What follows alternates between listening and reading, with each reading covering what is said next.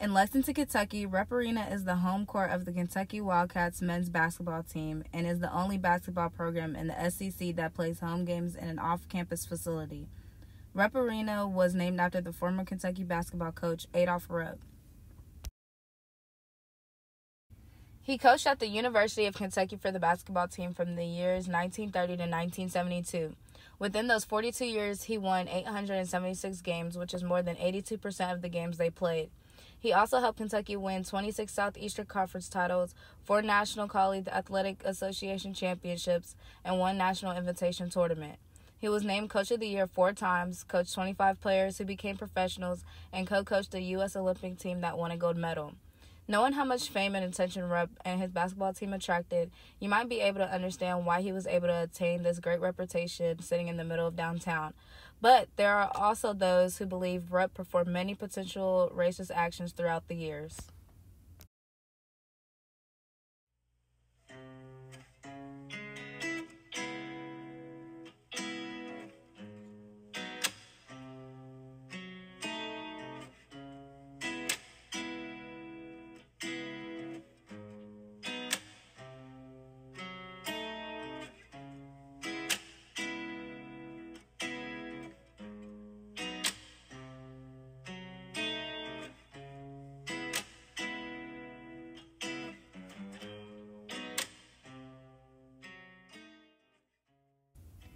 During his time coaching at the University of Kentucky, Rupp was highly honored for his contributions to Kentucky's basketball program.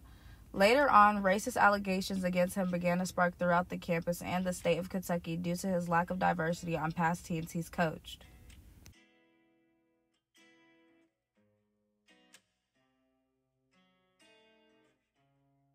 Shown are photos of some of Rupp's teams. Shown respectfully are Adolph Rupp's 1950 to 1951 team, his 1951 to 1952, and his 1965 to 66 team.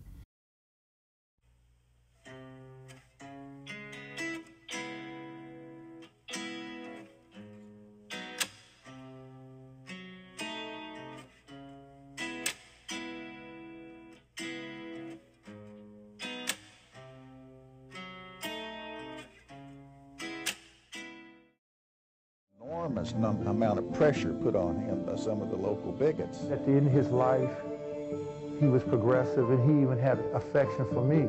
People who didn't know him went through the myth and the legend and all the rumors more than anything else, and did not go directly to people who knew Adolph. Rupp recruited mostly inside of Kentucky, which earned his nickname Baron of the Bluegrass. Rupp didn't recruit or play African-American players until Tom Paine in 1969. Furthermore, Tom Paine's recruitment wasn't until 3 years after the championship game against Texas Western, an all-black team. Rupp's all-white team prior to Tom Paine's recruitment sparked curiosity in a lot of people's trying to figure out Adolph Rupp's logic, and it could possibly appear as just another racist action Rupp performed to some. In fact, in the mid-1960s, when the university's president, Dr. Jonah Oswald, was pressuring Rupp to recruit an African-American, Rupp went to his assistant coach and said, "Harry, that son of a bitch has ordered me to get some niggers in here. What am I going to do? He's the boss." It seems as if Rupp didn't want any black players on his team at all. As most of you know, the word nigger is a very offensive word used against African-Americans, especially during slavery and Jim Crow. This quote from Rupp was obviously one of the racist actions people look at when deciding if Rupp was a racist or not.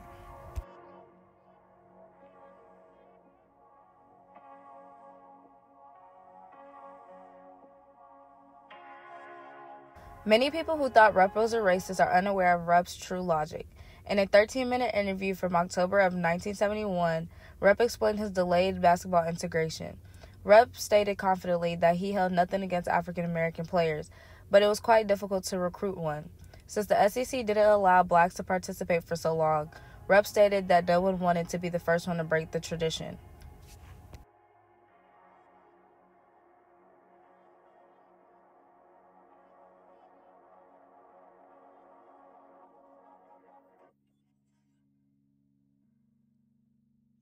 He felt it was pointless to recruit African-American players because he wouldn't be able to play them in conference matches. Although he was heavily questioned about why he didn't drop out of the conference, he always gave the same answer. It was up to the athletic board and the board of trustees to determine which conference the university belonged to.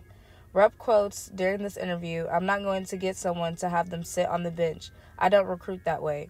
When I recruit, I'm going to get someone that can play." His logic seemed as though he wanted black players, but he didn't want to waste their time.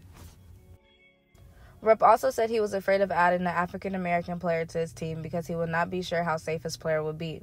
While traveling out of state, black players will have to stay at a different hotel than the rest of the team because of the dangers racists put them at.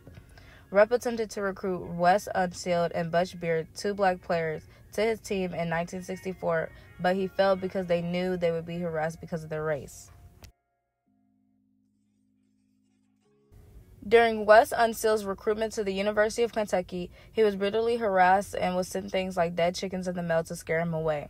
This was the main reason why during Butch Beard's home recruitment, his mother knew her son wasn't going to the University of Kentucky. This shows that even before Tom Paine, Rupp made an attempt to integrate Kentucky's basketball team. The 1966 championship game against Texas Western marked the first time in history that an all-black starting lineup, Texas Western, beat Kentucky's all-white starting lineup. This was a major event that sparked the beginning of more coaches investing their time into African-American players instead of downplaying their potential. 3 years later, Rupp even signed African-American 7'2" center Tom Paine.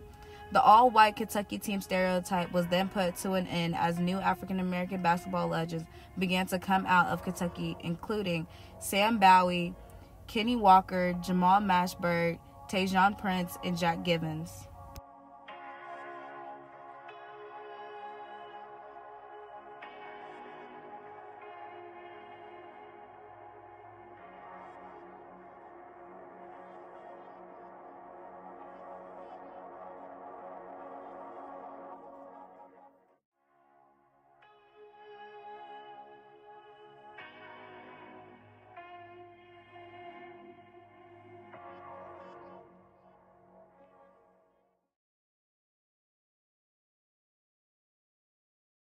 Today, these opinions of Rupp representing racist actions are being brought back to light as many people are demanding a name change to the Rupp Arena because they feel Adolph Rupp was a racist.